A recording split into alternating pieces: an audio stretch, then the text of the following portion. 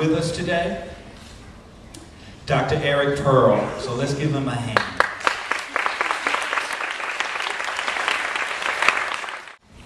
You know something. We at the Reconnection know something that a lot of the adults aren't quite sure of. And that is, the adults tend to view those of us who are still kids as being empty little things that they need to fill with everything that they know. The truth is, we're empty in the way of being able to receive everything. That's why we're more clear at this age. In a sense, everyone is love.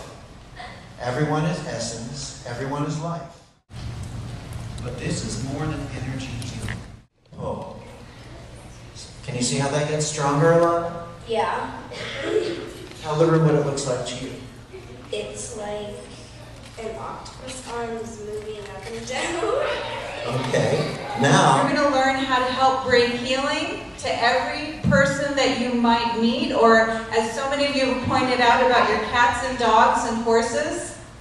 I want you to focus your attention on the centers of your palms. And then just slowly glide your right hand toward the person on your table. And on the other hand, I want you to find another level. Picking up a little basketball or a little softball or a little rubber ball that you would play with on recess. Just explore. See if maybe you feel something that's warm. Maybe you feel something that's cold. You're going to be taking over, so it's important that you become light. You can be in this for as much time as feels good, but we can also bring about for ourselves or others a healing this quickly.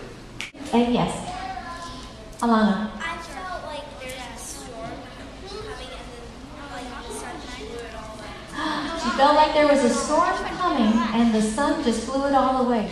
How would that heal somebody? How does that connect with them? That's a great question. Now, you ready for the answer? I don't know.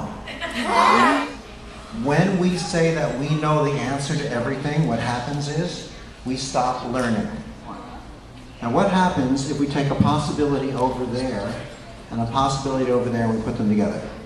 Then you can get a whole new answer that may work,